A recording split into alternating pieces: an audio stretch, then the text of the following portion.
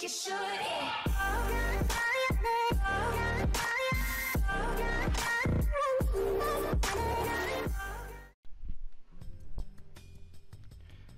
You know, I wasn't entirely sure if this episode was going to be good or not.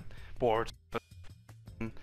And I will admittedly say that I actually pretty much like this episode, and I would pretty much say that this is the best episode of this entire like mini.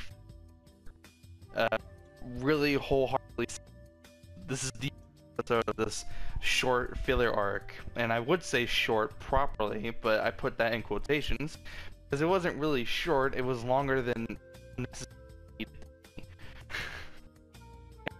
Just because. Like, we just need to get into the actual, like, interesting stuff, which is the Boruto movie retelling, and yeah, it's like Dragon Ball Super, they're doing another retelling of something that everyone has already basically seen at this point, but it's more fucking enjoyable than this filler arc that we got. So, the beginning of the episode starts off where it left off last week with Boruto and Shikadai getting onto the train, chasing after the fucking Gecko guy and then Ryogi. They're on the train, they're talking to each other. I'm pretty sure one of them's trying to do talk no jutsu, but they're not Naruto, so it doesn't work. They're not Naruto, so it doesn't work.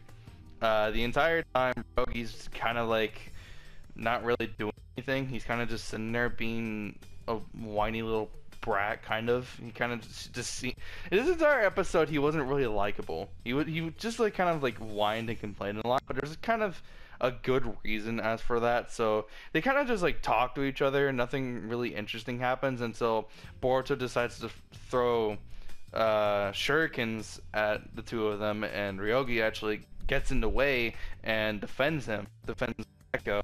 His mask gets torn in half, and he actually gets a wound on his shoulder. So that happens.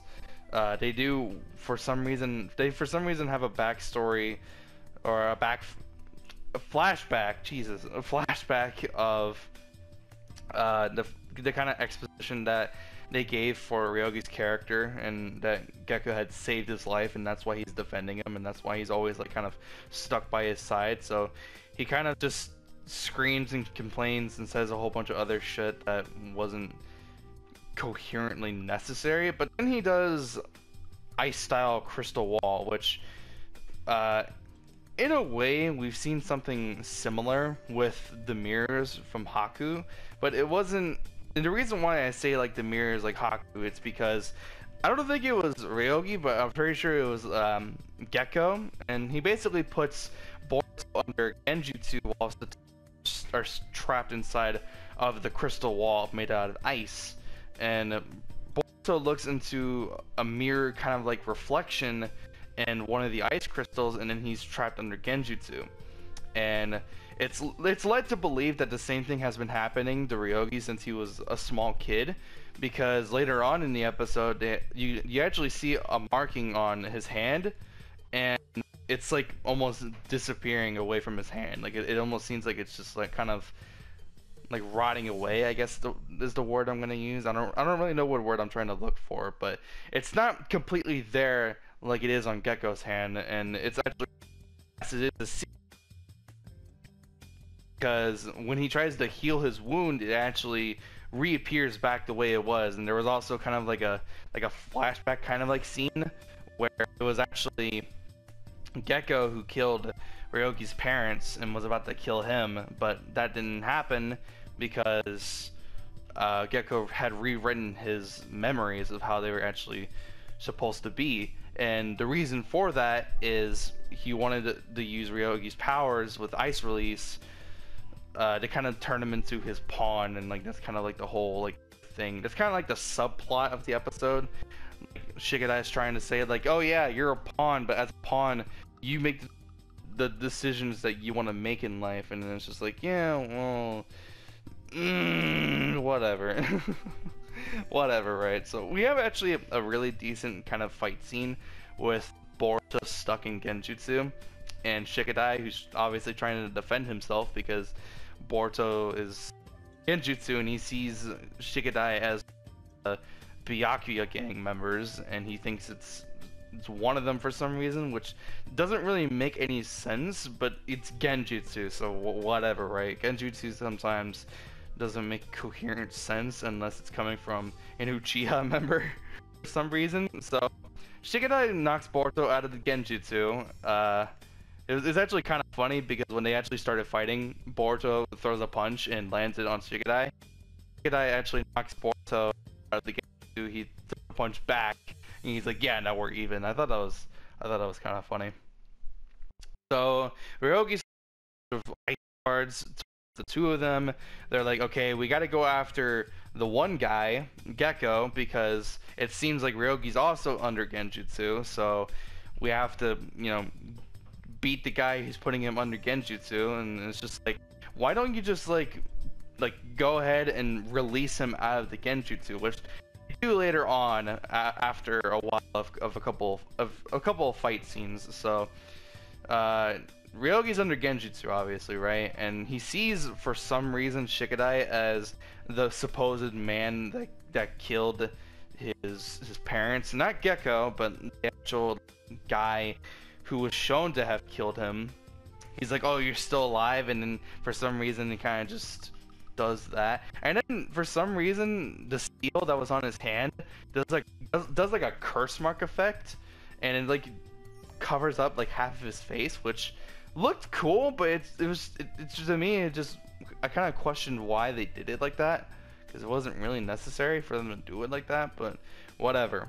So Shikadai is dealing with Ryogi. Boruto's going after the Gecko guy who's trying to... I have something in my mouth, ew. And Boruto's trying to go after Gecko, who's trying to release the front engine part of the train off of the cars. And then for some reason he gets distracted because... Well, actually no, there's a good reason, because in the window there was a reflection, so he was trying to not get himself under genjutsu, so he covers his eyes, and then obviously he gets kicked away. Gecko releases the engine from the cars, the train cars, and he starts getting away. Meanwhile, the two of them have to deal with Ryogi, which they do. So Boruto does the thing that he does with his shadow clones, and he uses some sort of wind style jutsu. I forget what the name of that wind style jutsu is called, but you know how sometimes Boruto will use wind style and he'll propel himself really forward really fast? He does the same thing to Shikadai. Shikadai goes through a whole bunch of ice release crystal things on the ground inside of the train cart, and then completely just demolishes Ryogi and then releases him out of the genjutsu. They're kind of talking, saying whatever they need to say, kind of character moment stuff. And they're like, "Okay, well, what the hell are we gonna do about the guy who's getting away with the scientific research stuff?" And then out of nowhere, a yellow flash kind of thing just comes out of nowhere, right? And you're like, "What the hell was that?" And I was like, "Oh, is that Naruto?" And then it comes back again when we actually see Gecko. He's like, "Oh, this is a one-way ticket to sheer luxuries. I don't have to deal with robbing people anymore and stuff like that." He's on the track in KCM mode, and he just stops the fucking train without even really. He didn't even have to lift a hand. Anyway, anything with Naruto. I don't get it for bird away. Need to stay KTM to stop the train. He could have just easily done that and simply saved. Seems to be really the war and stuff like that. So there's part in the episode that kind of sets up the plot or a subplot in the Boruto movie with the scientific guy whose name I don't remember at the moment. I apologize, but he's there in Boruto for bringing back his scientific ninja tool research and stuff like that, and he's thanking him because it's oh, it's proof that it's valuable that people are willing to steal it, and he's thanking Boruto for that, right? And it kind of sets up the subplot that we're gonna see this ninja tool once again once the Boruto retellings come back. So Ryogi's in a prison cell. I thought that was like kind of funny because he didn't really like do anything out of his own, you know, selfish reasons, but whatever. I guess he did. I guess he did help a lot, so he kind of deserves to be there. Boruto and Shikadai kind of have like a little moment, and they kind of talk to each other for a little bit, and then the episode actually ends. And in the previews, because of the whole kind of like thing that happened with Iwabe, Metal Lee, and Deki, they basically they're told that they have they're told they have, but they can't because of like the whole incident that Metal, and they weren't supposed to do what they actually do, which was to stop the Byakuya gang. What they were supposed to mean was tell ninja or higher that yeah, they're like in this certain area in the village or whatever, right? So basically they have to do like this documentary, I guess. I'm not entirely sure what they have to do, like some sort of like documentary or some type of shit. The episode is literally called any, so I'm not sure what they have to do, but essentially next episode is more filler, but it is a more filler of this filler arc that we just got that ended this week. So you know, at least it's something different. So I don't know, it's not really that much of a problem, but we are almost to the board, so it's gonna be more,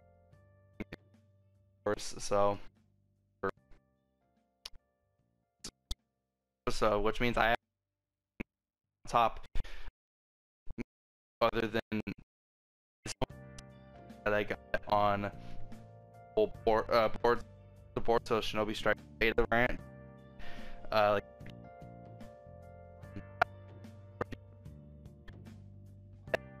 appreciate that, and it's pretty much it. I don't really have anything else to add on top of. I might talk about DLC 6 or Extra Pack 2 that came out for Xenoverse 2 because that did come out yesterday. I might actually make a video talking about all the DLC just because, I don't know, but yeah. Also, Persona 5, the animation, is coming out next month in April, so be on the lookout for whenever the first episode airs. I'm gonna make a review on it, I'm gonna talk about it, and it's gonna be really, really, really exciting. So be on the lookout for that whenever that comes around. I'm gonna be watching My Hero Academia soon after I watch a couple other stuff that I need to finish up on, but other than I had nothing else to talk about. So that's the end of the video. I hope you guys did enjoy for whatever reason, because my videos are actually typically really bad in my opinion. If you did enjoy the channel, consider hitting the subscribe button if you want to see more videos just like this, talking about anime games. Yeah, I don't know what else other than to say. Then, hope you guys are beautiful. I'll see you guys in the next one. I'm out.